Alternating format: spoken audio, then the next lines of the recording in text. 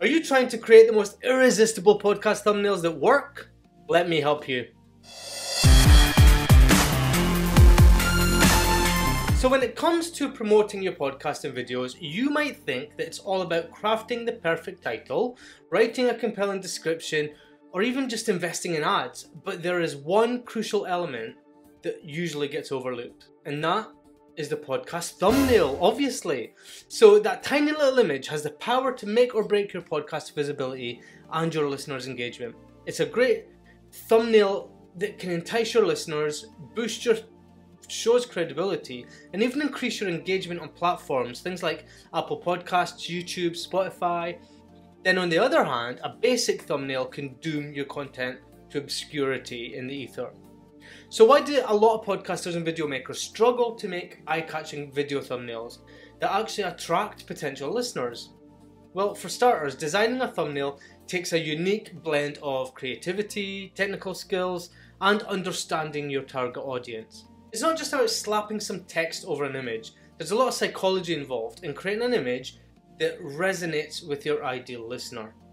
Also, a lot of content creators are not designers by trade, so they might not know where to start or how to use design tools effectively. So let's be real, it is hard to stand out in a crowded podcast or video landscape where everyone is fighting for attention. Even me. Another problem is content creators face the sheer quantity of thumbnails that they have to create. There's new episodes coming out regularly. It can be overwhelming to come up with fresh and engaging ideas and designs so that we can capture the essence of every episode.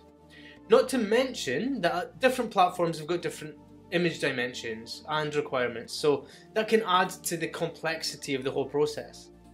No wonder so many podcasters end up using the same thumbnail template for every episode, or worse, neglecting to optimize their thumbnails altogether. And then to make it even worse, there's a lot of conflicting advice out there about what makes a great podcast or video thumbnail. I'm probably contradicting somebody else's video. So if you use bright colours or play it safe with neutral tones, do you use the host's face or do you highlight the episode's topic? It's easy to get lost in all that noise and end up with a thumbnail that's either too busy or just too boring. So let's dive into the key elements that makes the thumbnail really irresistible. First, there's the colour scheme. Are you using colours that evoke emotions and grab attention? Or are you playing it safe with bland colours that blend into the background? Next, there's typography. Are you using fonts that resonate with your target audience? Or are you sticking to default fonts that lack personality? Finally, there's imagery. Are you using images that tell a story, evoke emotions, or create curiosity? Or are you relying on blank stock photos that don't add any value? When it comes to colour schemes, I'm a big fan of bold and bright colours that pop against a busy background.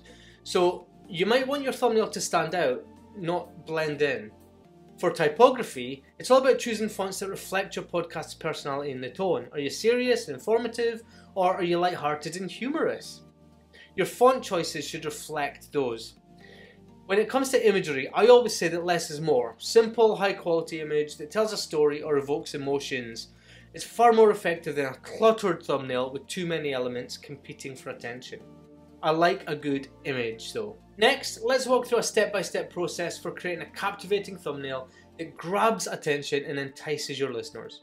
So the first step is to choose a design tool that works for you. So it might be Canva or Adobe Creative Cloud or even a simple graphic design app on your phone. The key is to find a tool that you're comfortable with, something that allows you to focus on the whole design process.